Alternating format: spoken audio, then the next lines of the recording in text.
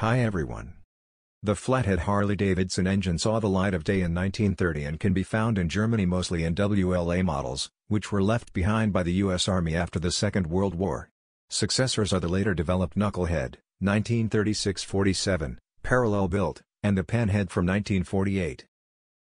The Thunderbike exhibition is a bit richer. A 1942 WLA Flathead is now also part of our historical collection.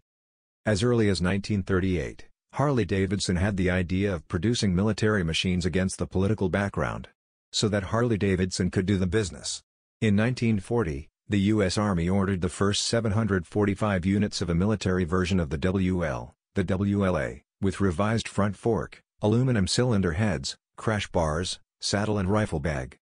The performance of the 250 kg heavy machine was 23.5 horsepower at 4,600 revolutions per minute.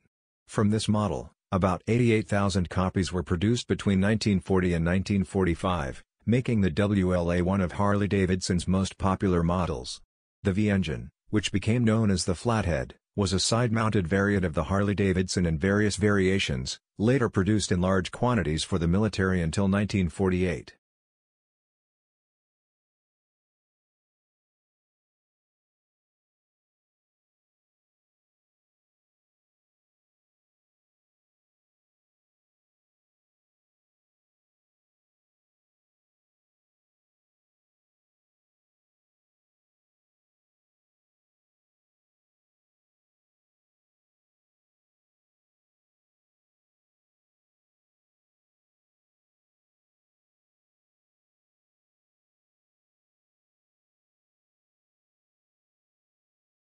An extreme old-school bike?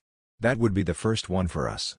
But then we'd take one, that's the real McCoy, a Flathead. Nobody in Germany has ever customized one before, and we happened to have one standing around in the shop. We took the poor old thing apart, and used some used parts to define the style we wanted, extremely narrow, with the tank high up in the air, so the engine would be clearly visible, a narrow T or Z handlebar, tall and skinny wheels, like we think a chopper for a rockabilly should look.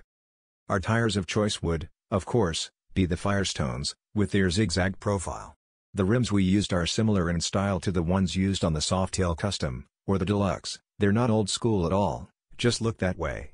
The only problem was, that these were only available in a 16 or 21 size, so we had to machine the rear rim from a rather large piece of billet alloy. We chose the 4,5x18 size. Much to our horror, the battle scars of 67 years on the road appeared. Basically what was left of the frame and fork was ripe to be chunked, as some bodged-up accident repairs really left their mark on the parts. So we put the frame in our frame jig, and exchanged all the tubes between the cast parts.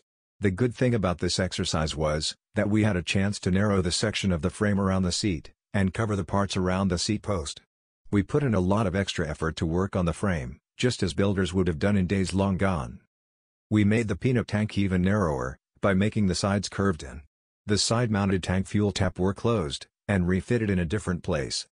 The oil tank had to be made from scratch, also with curved sides to match the gas tank, and sloped, to fit the frame. As we put the bike together again, it turned out the front fork now was too wide for the bike, so we bought a DKW fork on eBay. This fork however was a little unstable for this bike, so we only used the mechanical suspension parts, and made the rest ourselves. As Ingo put on the base coat, I took some pictures and sent them to Armand Dobstetter of Custom Leathers. I told him about the BBO, and asked him to come up with a seat. We gave him carte blanche. The first time we saw the seat was at the BBO, truly a piece of art. Meanwhile, back at the shop, the ongoing process of the build went on: SU carburetor, magneto, nuts and bolt, sculls, bullet fuel tap, etc. And nothing in chrome. Whenever parts were delivered in chrome, we dechromed them and had them nickel-plated. Thanks for watching.